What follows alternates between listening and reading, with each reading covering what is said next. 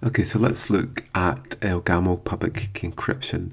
So in this case, we'll use the Go programming language and we'll implement a real-life ElGamal public key encryption system. So the three main ways that we typically use public key encryption are with RSA. So with RSA, we create a modulus, which is two prime numbers multiplied together. The difficulty of this is to be able to factorize n back into the prime numbers p and q. For elliptic curve cryptography, we use an elliptic curve, and then we take a point, and then we multiply that point, or we add that point n times. So we might have a point g here, a generator point, and then we find another point on the elliptic curve. A third method is ElGamal, and this is a method that uses discrete logarithms to create public key encryption. So what is public key encryption? Well, if we draw a little green key, which is our private key, and our blue key as our public key.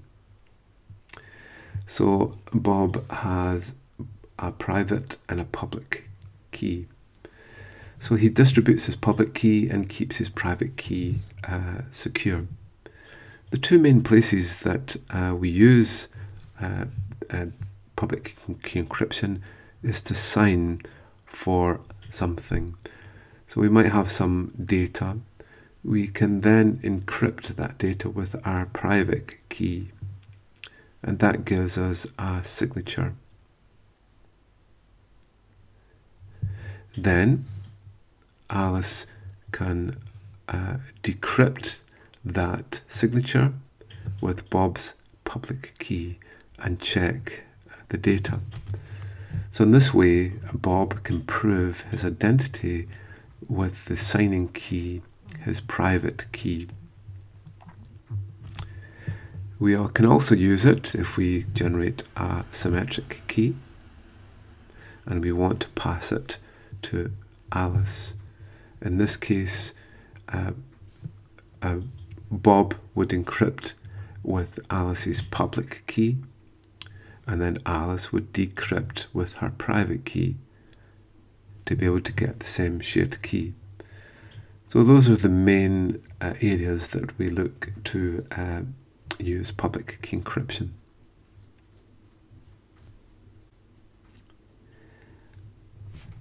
So what we have with our ElGamal method is that we start off with two values, a G value, a generator value, and a P value, a prime number. So we define what's called a finite field. So the values that we have are between 0 and P minus 1. So the operations that we have are all done mod P. And the good thing with finite fields is that we can still perform our normal mathematical operations within the finite field and they'll still work.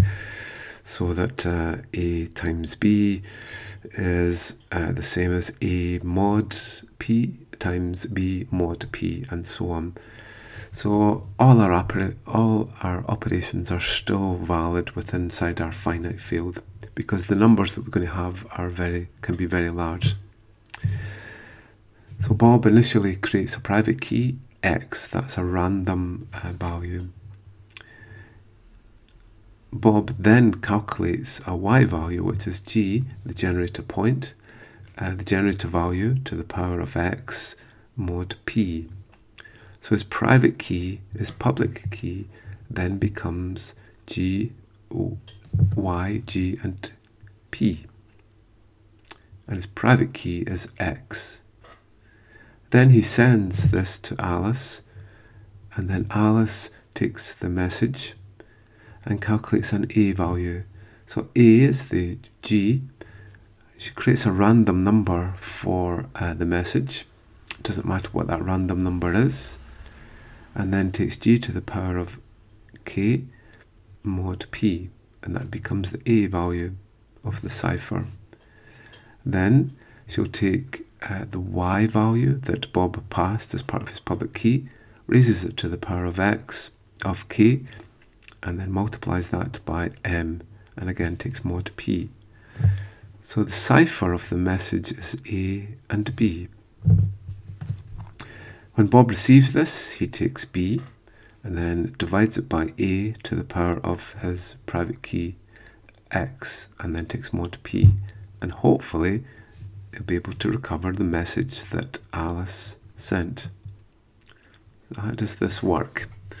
Well, if we do a bit of the maths, so B is actually y to the power of k times m, and a to the power of x is actually a is g to the power of k, as we saw here, and b is this value here, and so we end up with this here.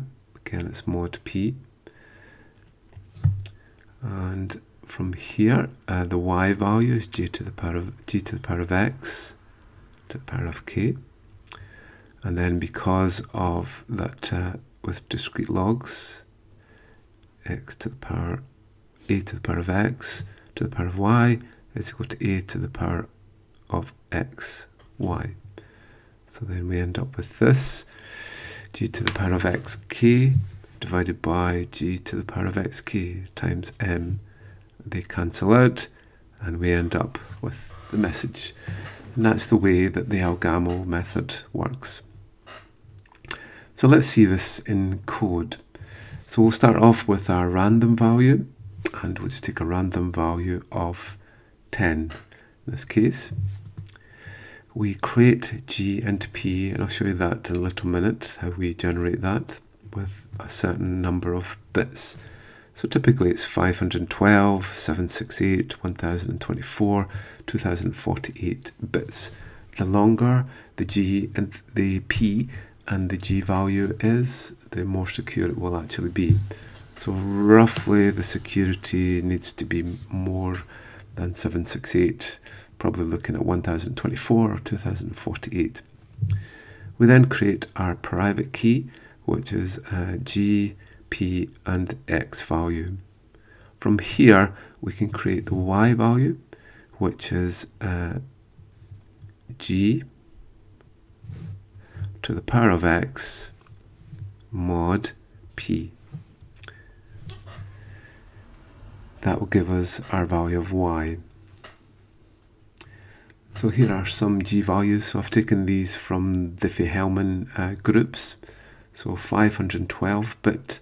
This is a typical, or this is a prime number and a G value used for Diffie-Hellman. This is 768 and this is 1024. So you can see here, these are the prime number, this is the prime number, and the G value defined in hex, we then convert that into a big integer. Luckily, the Go language can easily cope with big integers. So then for the encryption function, just as we've seen before, so we're going to generate an A and a B value. So we take the value of G, so G is here, so this is the A value calculation here. So it's G to the power of K and then mod P.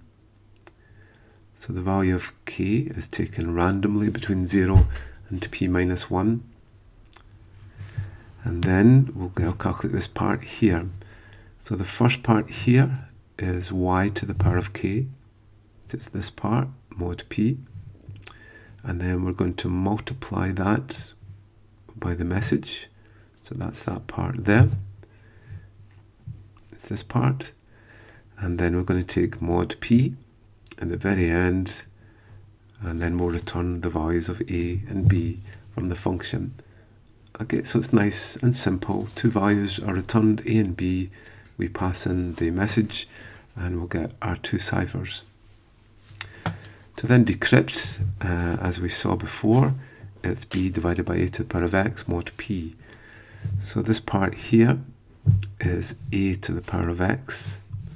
So that's that part in there, and mod P. We then take 1 over that, or the inverse mod, which is this part here. So this part takes A to the power of X as a divisor, makes it now into a multiplier. We'll then multiply this by b to get there, and again we'll take our mod p and we'll return back some bytes. We'll convert those bytes back into a message, and hopefully we'll get our message back again.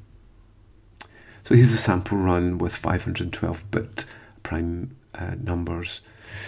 So there's the y value, our g value, and our prime number that we're using. There's the public key, and I'm just using a very small value of x. Obviously you wouldn't use such a small value, but just to keep it simple, I've just used 42, and then we end up with an a and a b value, and then hopefully at the end we'll end up with a decrypted value.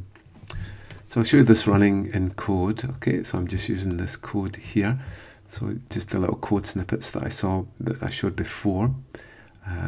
And what we'll do is that we'll encrypt a message, and we'll take a private key. Let's go for 611.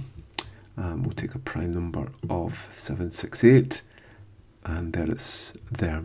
Okay, so as we increase our prime numbers, obviously the values that we get are larger and it become more secure. But we should be able to pick any private key, and it should actually work. Obviously the larger the value that we get, it just take a little bit longer to actually do it, but you can see there it still works for our decryption there.